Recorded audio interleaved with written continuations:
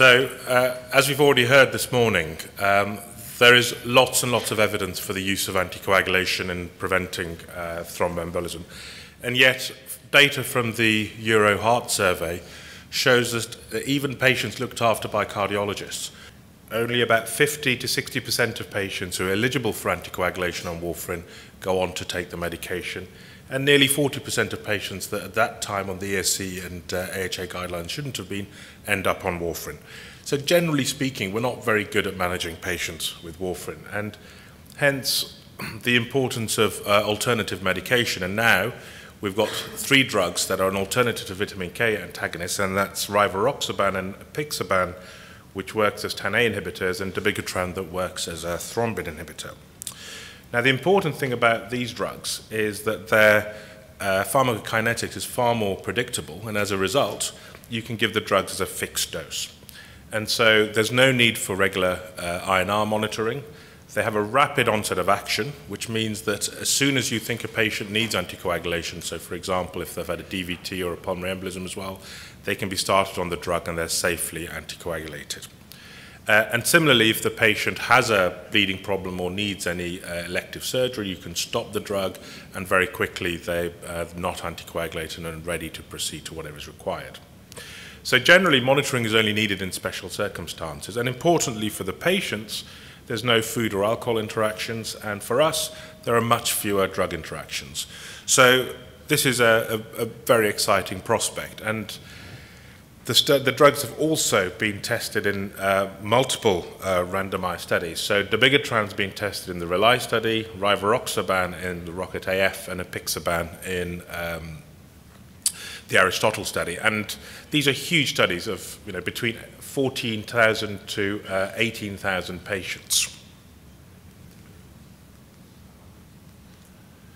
Now, all of these studies have gone on to show important benefits. So with dabigatran, we found on the higher dose a superiority for preventing stroke and systemic embolism compared to anticoagulation with warfarin. And with the dabigatran at the lower dose, it's equivalent to warfarin. Similarly, rivaroxaban has been shown to be equivalent to warfarin, and apixaban to be superior to warfarin. So these drugs are at least as good as warfarin and maybe better.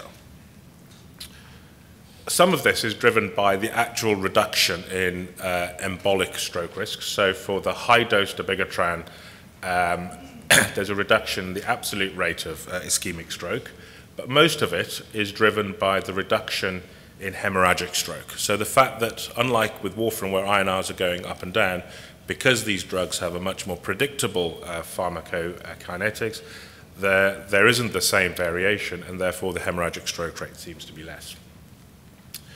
And also importantly, major bleeding is reduced with the lower dose of dabigatran and with apixaban. So major bleeding rates are reduced, but the general rates of bleeding of those drugs are very similar. However, as a result of these very important reduction in ischemic stroke and reduction in hemorrhagic stroke, it's been very quickly adopted into the European guidelines, as we've heard. And importantly, we see that the European guidelines recommend the novel oral anticoagulants as the best option. Okay? So it's not even an alternative to warfarin, it's considered to be the best option. So what is the impact of this going to be? Well, this should drive the overall rates of anticoagulation in the AF population because we've got good evidence to suggest that the drugs are potentially better than warfarin. More importantly for the patients, they can now avoid INR clinics, they can travel without worry, they don't have to worry about alcohol and dietary restrictions, and lots of patients are affected by the sort of cultural connotations that go along with anticoagulation, and maybe we can change what we found from the Euro Heart Survey, where more patients that should be on anticoagulation start these medication, and potentially even the patients that back then were considered to be ineligible, it may be that because the risk-benefit ratio here is different, that the baseline criteria which we start anticoagulation may be changed with time. But the important thing is that all of this is going to lead to more patients being on oral anticoagulation. Now, no drug comes without a price, and the price that you pay with the novel oral anticoagulants is the GI bleeding. So, although major bleeding is reduced, the overall rates of bleeding remain about the same, and this is partly driven by the increased rates of GI bleed. So with dabigatran higher dose, there's a higher rate of GI bleed, similarly a higher rate of GI bleed with rivaroxaban, and equivalence with apixaban. Also, the drugs do have a significant discontinuation rate. So in the RELY study, nearly 15% of patients stopped the medication. 25%, nearly 25% stopped medication with rivaroxaban and Aristotle because of general side effects. And this isn't that different to patient discontinuation with warfarin, which Torsten has already alluded to. So what does this mean on our society and those of us interested in appendage occlusions? Well, there's going to be a greater proportion of the AF population who are going to be taking the novel anticoagulants, I think. And on top of that, as Prof. Kammers said, the population of AF is also increasing.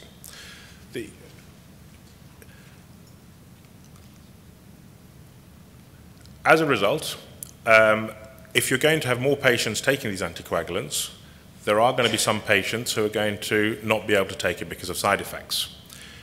If warfarin gradually over the next 5 and 10 years becomes used less and less commonly, doctors are going to become less familiar with adjusting INRs, and they're going to become even more intolerant of starting warfarin on patients that maybe can't tolerate the novel anticoagulants.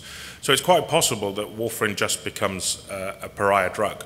So if you can't tolerate one of the novel anticoagulants, there may be no option for these patients. On top of that, remember I said that the overall rates of bleeding are about the same with these novel anticoagulants as with warfarin. And if more patients are going to be taking novel anticoagulants, the overall number of patients with AF who have bleeding complications is going to go up with time. Now, most of us find that we already get a significant number of referrals from the neurologists and neurosurgeons of patients who've had intracranial bleeds on anticoagulation. The number of patients that we treat with GI bleeding actually isn't as many as we think it is, and I'm going to sort of talk about that a bit more a little later on. So the key things to take home at this point is that novel anticoagulants have similar risk of bleeding, though major bleeding may be less. The most common bleeding complications from the novel anticoagulants is GI bleeding. And when you think about how best to manage these patients, there's a real lack of randomized and prospective studies in patients who've suffered bleeds and how to manage them in terms of secondary prevention after bleeds. And for this group of patients, there aren't appropriate risk stratification scores and definitions for bleeding. So if we just focus in on the GI bleeds, because that's going to be one of the biggest groups of patients that we're going to see with time. The data in this group is limited, and a lot of it is retrospective studies. And so let's look at what studies there are out there and how the gastroenterologists interpret these studies. So in this retrospective study, looking at patients who have a thromboembolic risk and have been on anticoagulation, they've had a GI bleed, and then the physician has decided whether it's appropriate to continue anticoagulation or stop anticoagulation. So 260 patients resumed anticoagulation, and 182 patients stopped their anticoagulation. In general, the patients that stopped anticoagulation after the bleed was for about 4 days. And what we see is that if you don't restart anticoagulation, there is a significant thromboembolic complication. And in this study, this was about half of these patients were strokes, and the rest were DVTs and pulmonary emboli.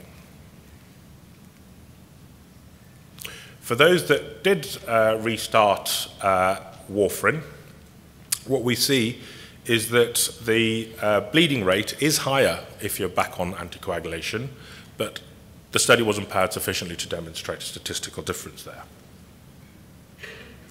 So that's one study. It's a retrospective study looking at stopping bleed.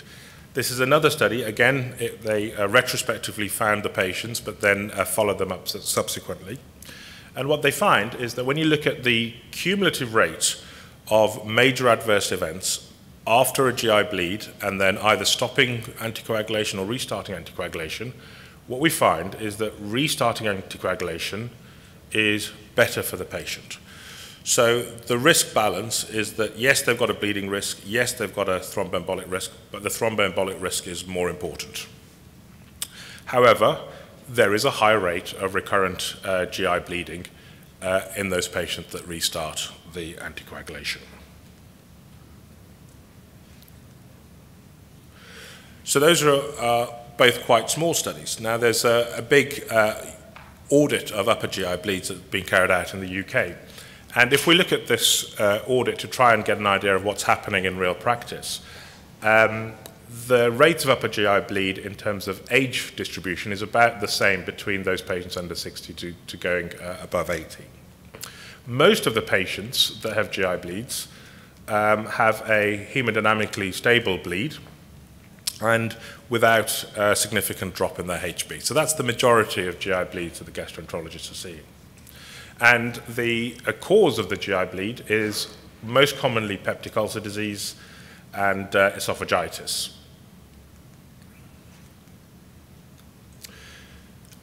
But this is the key issue, is the drugs that are related to the GI bleed. So for all patients that present with a GI bleed, nearly 30% of them are on aspirin. The next biggest group is the patient group on NSAIDs, and you see that warfarin comes third. So from the gastroenterologist's perspective, yes, warfarin is an issue, but the drugs they don't like are aspirin and the NSAIDs. So when we go to them and suggest we've got this great solution, which requires long-term aspirin, this isn't something that fills them with joy. And so that's something that we need to think about. And of course, many of us talk about clopidogrel as an alternative, but clopidogrel also has a rate of bleeding in this group of population which is comparable to warfarin. So what about the rebleeding rates? Now, most gastroenterologists think of rebleeding after the first bleed as being an issue more related to the underlying diagnosis rather than due to the drugs themselves. And if it is due to the drugs, their belief is that aspirin and non-steroidals are more important. In fact, about 13% of patients will have a rebleed, and rebleed is important because a quarter of those patients that have a rebleed may die. But interestingly, in the rebleeding group, the distribution of the drugs is much more similar. So although aspirin and NSAIDs seem to be very important in terms of the first bleed, possibly because they've had some level of treatment, the relative contribution of them is less, and the warfarin becomes more significant. So it is an issue, and it does increase the GI bleed rate, but the interpretation of most gastroenterologists is this is not a problem that can't be dealt with, and they still feel that addressing the underlying pathology is the key issue. There are some studies of, randomized studies of GI bleeding and management of GI bleeding, and in this one, which was specifically designed to look at the comparison between clopidogrel as an alternative to aspirin versus giving a PPI, what they found was that clopidogrel